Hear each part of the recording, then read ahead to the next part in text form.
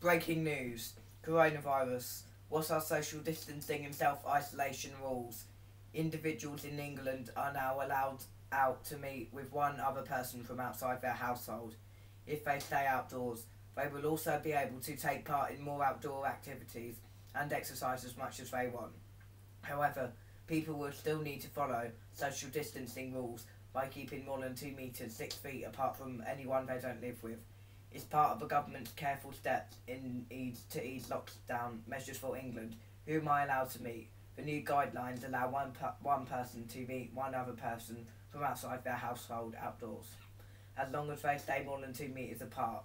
They can also play a non-contact sport together outdoors, such as tennis, if they stay distant. This easing only applies to individuals from separate households. So, for example, someone wouldn't be allowed to meet both their parents together. It also means that having a barbecue in your garden for friends would not be allowed, even if you all stayed 2 metres apart, and you would not be able to invite people inside your home. However, anyone who is shielding and has been asked to stay at home should continue to do so. The Scientific Advisory Group for Emergencies, SAGE, is investigating whether to allow two households to socialise with each other, provided neither side mixes with other groups. This is known as a social bubble. This would allow more social contact and allow households to share childcare, while hopefully limiting transmission. The government is also looking at ways small weddings could be allowed to take place. Can I exercise with other people? People in England are allowed to spend more time outdoors, for example, to have a picnic in the park, provided they observe social distancing. They can also exercise as much as they wish and play certain non-contact sports like golf, tennis or basketball with one other person from outside their household. However, they are still unable to use areas like playgrounds and outdoor gyms, where there is a higher risk of close contact and touching surfaces. People in England are free to drive as far as they like to outdoor open spaces, but they should not travel to Wales, Scotland or Northern Ireland, or stay anywhere else overnight, including as a second home. In Scotland and Wales, people have been allowed to exercise more than once a day. Since Monday, in Wales, people should start and finish exercise from home. In Northern Ireland, you can drive to a safe space for exercise. Dogs can be walked as part of a person's daily exercise. Why is social distancing necessary? Social distancing is important because coronavirus spreads when an infected person coughs and small droplets packed with a virus come into air. These can be breathed in or can cause an infection. If you touch a surface they have landed on and then touch your face with unwashed hands, should outdoor exercise be banned and parks closed? Why does the virus spread less outdoors? Analysis. Philippa Roxby, health reporter from BBC News. Credit. For many reasons, the transmission of the viruses is less likely when fresh air is involved, and that's usually when people are outside. Research shows that this coronavirus thrives in crowded. Credit ended from BBC News. Indoor spaces, which is why pubs, restaurants and many workplaces have been closed, and the public have been advised against using public transport. Outdoors, it's a different matter, and that's mainly to do with what we know about the virus, how the virus is spread. Most scientists agree that there are three main ways infections could happen: by touching a surface which has been infected by droplets and then touching your face, from tiny particles that stay suspended in the air, for larger droplets from coughing and sneezing that fall to the ground more quickly. When outdoors, we're much less likely to come into contact with an infected surface, while any tiny particles of virus called aerosols will be dispersed by fresh air. So the main remaining danger comes from large droplets and staying 2 metres 6 feet away from other people, as social distancing guidelines recommend should overcome that. There are also natural elements working in our favour outside: breezes, air currents, rain, wind, which all dilute the possibility of the virus particles being passed from one person and landing on another. The latest government guidance should suggest the virus is less likely to be passed on in well ventilated buildings. 2 people are advised to open windows and use fans to increase ventilation. What is self-isolation? If you show symptoms of coronavirus, such as a dry cough and high temperature, you must take extra care and precautions. You should stay at home and not leave it for any reason. This is known as the self-isolation. You do not have to notify the NHS if you are self-isolating. You should not go out even to buy food or medicine unless absolutely necessary, and should order these online or ask someone to drop them off at your home. You can use your garden if you have one. What about those who are clinically vulnerable? The advice hasn't changed for those who have an underlying health condition, but which makes them clinically extremely vulnerable. They are more likely to be seriously affected by coronavirus and should remain at home. To minimise the risk, friends or family should drop off food and medicine at the door, or it should be ordered online. GP appointments should be over the phone or online. Others in the same household and carers can go out as long as they observe proper social distancing. People aged 70 and over are advised to take particular care to minimise contact with others outside their household. Will over 70s have to stay in lockdown or be advised to? The government considered people over 70 to be at greater risk of having severe cases of COVID-19 than the rest of the population. There has been speculations that this means the current restrictions may be relaxed more slowly on older people than the rest of the population, but Sunday's announcement of how lockdown rules could be relaxed in the upcoming months in England from Prime Minister Boris Johnson did not distinguish between different age groups. There has been no specific announcements in recent days regarding over 70s in Scotland, Wales or Northern Ireland. There are about 9 million people over 70 in the UK, which is about 14% of our population. What is the advice for the over 70s? The government's rules for the lockdown identified groups of clinically vulnerable people who should take particular care to minimise contact with anyone outside their household. They included those aged 70 and over, regardless of medical conditions. At the moment, the rules for this group are not different, so they are allowed out to take exercise or can leave their homes to go to work. If they cannot work from home, they are strongly advised to take particular care. This group is different from those who are defined as being clinically extremely vulnerable. That group should be taking shielding measures and include people with particular cancers and severe respiratory conditions such as cystic fibrosis. People in this more at-risk group should have received a letter from their GP, and the measures that they are supposed to take are more severe, including not leaving their homes at all and remaining in lockdown until at least the end of June. Why is the advice different? The government is right to say people over the age of 70 are more likely than younger people to have severe cases of COVID-19. However, lots of young people can have the same effects. In the ONS figures, up to 24th of April, 81.5% of deaths in England and Wales for which the virus has been mentioned on the death certificate were for people aged 70 and over. If this is falsely put onto somebody's death certificate, this can be considered fraud.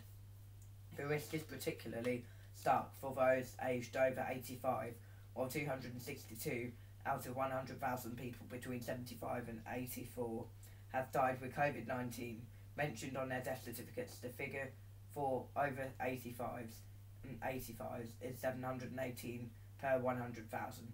Older people are much more likely to die with COVID-19, but should we be very surprised by this? In a normal year, about 82% of all deaths are people aged over 70, so the proportion of deaths due to coronavirus is much the same as the proportion of deaths overall. By asking the over 70s, who are most likely to need hospital treatment, to be extra careful, the government hope to prevent the NHS being overwhelmed. Will lockdown be eased for healthy over 70s? There was much confusion early in the outbreak as to whether people aged 70 or over would be asked to self-isolate for longer than the rest of the population, even if they were in good health.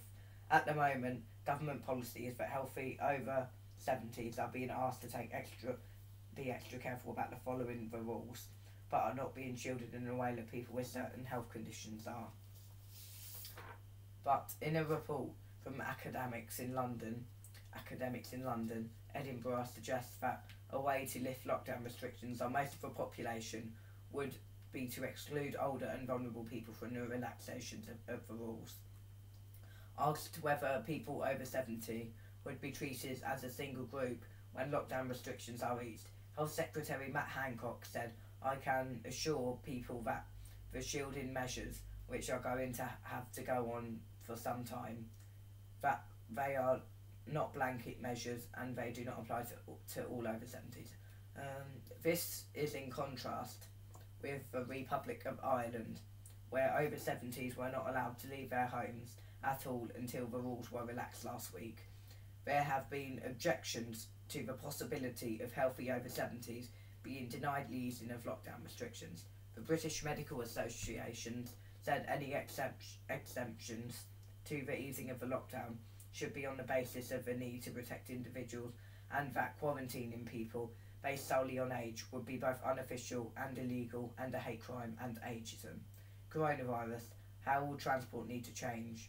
From Wednesday, people in England who can't work from home are now being encouraged to return to their workplaces. The government has said that passengers should cycle or walk to work where possible. For those who do take public transport, should be prepared to queue. Is it safe to travel by train? At the moment, it's generally easy to maintain social distancing on trains for those who do have to make essential journeys. About half of normal train services in the UK are running, and overall passenger numbers are at about 3% of normal levels, which means that many trains are travelling empty. But as people start heading back to work, the government has said people should avoid public transport like trains or buses as much as they can. What's more, it says that people should wear face coverings on public transport. The big challenge is how to increase the number of people allowed back on trains while maintaining social distancing on board. Those involved with planning say that social distancing of any kind might reduce the train's capacity by between 70 and 90%.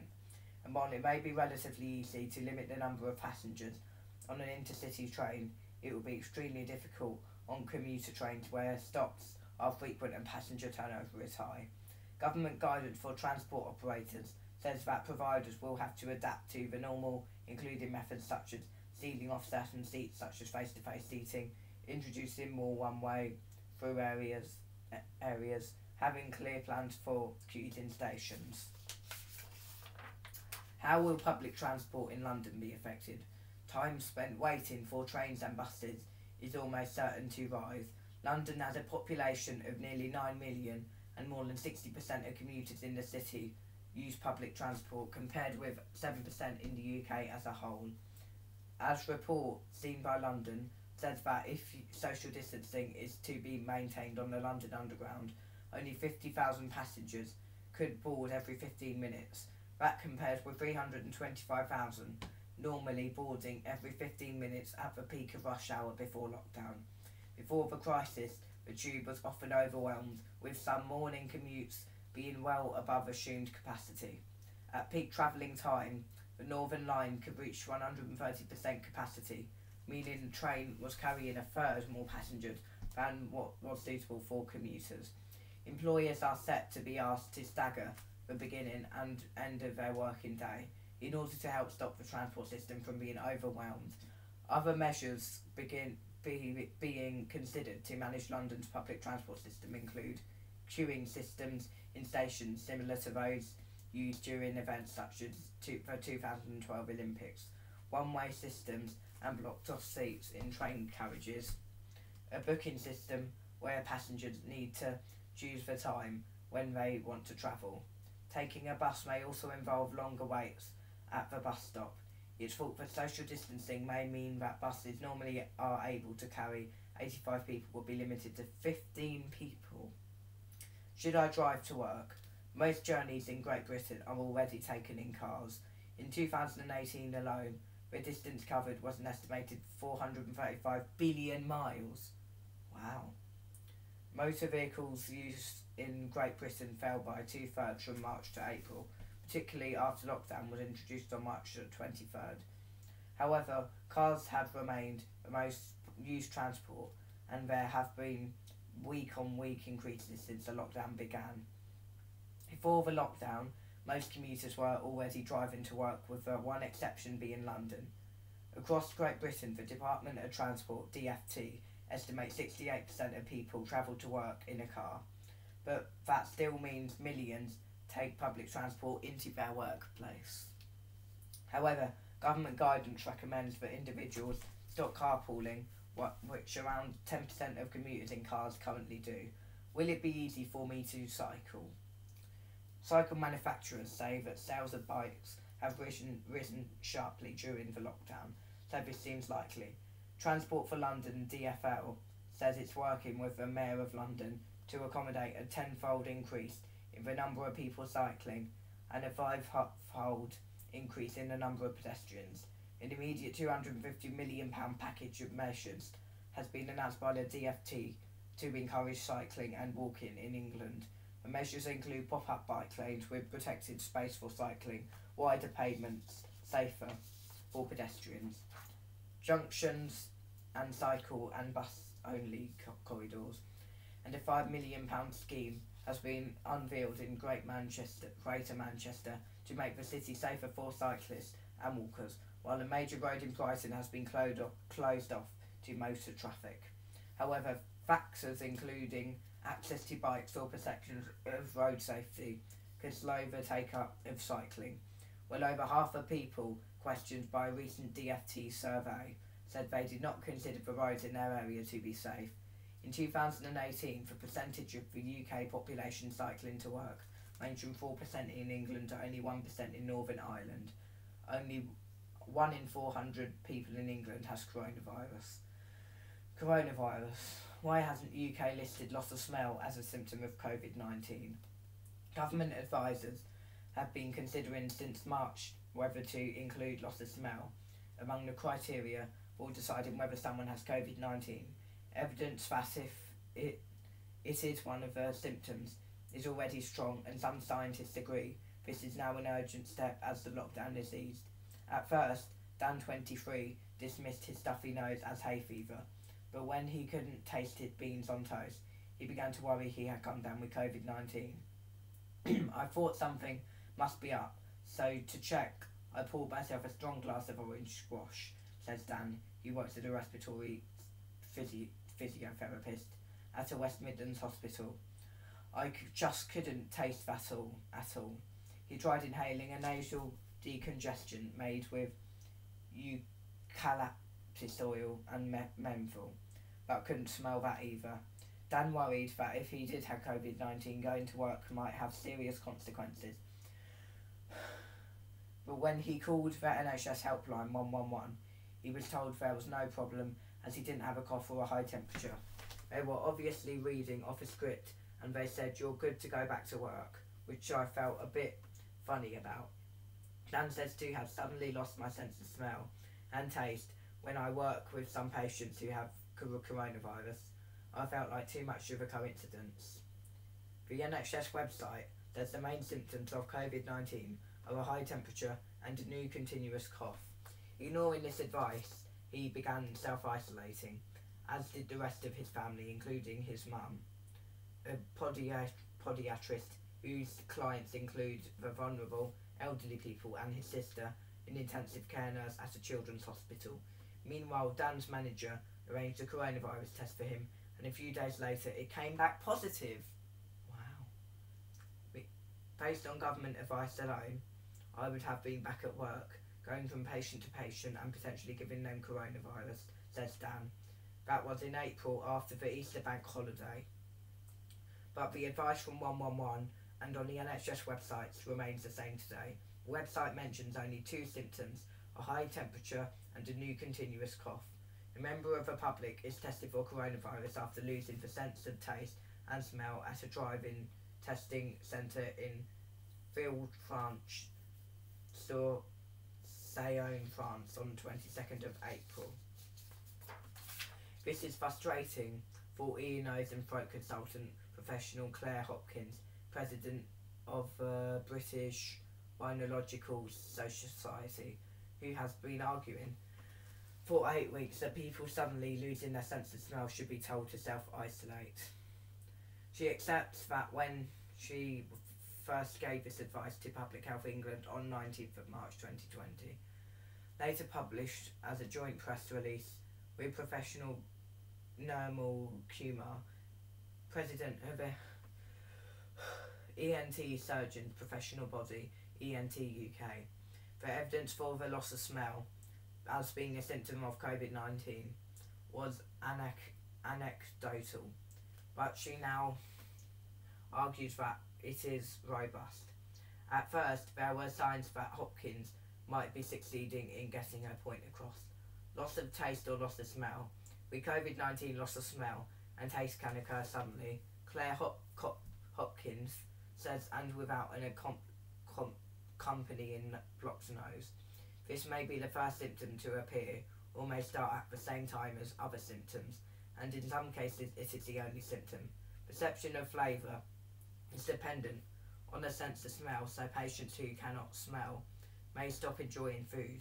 Loss of smell is more common in people under 40, Claire Hopkins says, and could be a marker of more mild disease. On March the 30th, the government's chief scientific advisor, Sir Patrick Vallance, said at the government's daily briefing that loss of taste and smell does seem to be a feature of this, from what people are reporting, and it's obviously something that people should take into account as they think about their symptoms. At the briefing on the 3rd of April, Deputy Chief Medical Officer Professor Jonathan Van Tam said that experts did not at that stage think loss of smell and taste needed to be part of the case definition. The set of criteria used to determine whether someone has the disease, but that the government's advisory group on new and emerging respiratory virus threats, NERVTAG, had been asked to look into the question. In the nearly 6 weeks since then, though, while the US Centers for Disease Control and Prevention and the World Health Organization have both joined France in adding a loss of smell and taste to their official list of COVID-19 symptoms, the UK has held back. The US CDC, Centre for Disease Control, tells people to watch for cough, shortness of breath, fever, chills, muscle pain, sore throat, and new loss of taste or smell. Throughout this period, Claire Hopkins has been among those updating NERVTAG on data that she and medical colleagues from a range of countries have been collecting. First results from the King's College Coronavirus Tracker app published on the 1st of April found that 59% of users tested positive for COVID-19 reported loss of smell or taste. The latest research from the same team, produced in collaboration with partners in Massachusetts and Nottinghamshire and published in Nature Medicine, found that 65% of more than 7,000 users of the app who had tested positive for COVID-19 reported the loss of smell and taste, compared with just over a fifth of those who had tested negative. This, the authors say, suggests that loss of smell, as anosmia, is a stronger predictor of COVID-19 than fever. Where to get help? Most people who lose the sense of smell as a result of COVID-19 regain it in 7 to 14 days, Claire Hopkins says, but it's taking longer in about 10% of cases. Post-viral anosmia, loss of smell, can be permanent, she says, but recovery time remains possible for at least 18 months. The charities Absent and Fifth Sense can provide support and give advice on smell training. See also NHS advice, lost or changed sense of smell. Hopkins herself has been working with teams of doctors in Italy, France, Belgium and Spain, measuring the ability to smell of thousands of patients with known COVID-19 infection, and has concluded that some loss of smell, when not accomplished by other symptoms such as a blocked nose or a head injury, is in fact the best predictor of infection.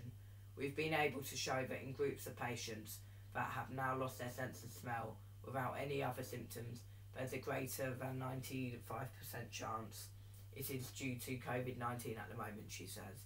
By contrast, fever is not a good marker, Hopkins argues, because many things can cause a fever, and this symptom is only present in about 40% of patients with COVID-19 By focusing only on fever and a continuous cough, she argues, citing published papers, the NHS will only catch 50% to 60% of cases. A glass of Pernod should smell strongly of anise if all is well. Hopkins has also been involved with the Global Consortium for Chemosensory Research, which has published results from a survey of more than 4,000 patients diagnosed with COVID-19 who reported on average an 80% drop in ability to smell and 69% drop in the ability to taste. All these results suggest to Hopkins that key workers who have continued working during the lockdown, despite losing the sense of smell, have probably been contributing to the spread of the virus. There are a significant number of essential workers who got in contact and told me that because they don't meet this criteria, their employer have told them that they still have to go to work, she said. For example, somebody who's involved in food delivery, potentially delivering food to vulnerable groups, is still having to go out despite having very recently lost his sense of smell and almost certainly having COVID-19. As the lockdown eases, this group of people will grow. Hopkins said unless the 111 helpline changes its criteria, I can still put in my symptoms into NHS 111 and claim to have muscle-ache, fatigue, loss of smell, diarrhoea, all recognised as symptoms of COVID-19 by the WHO, and be told that I don't have coronavirus, says Hopkins. I think that is now actually clinically negligence.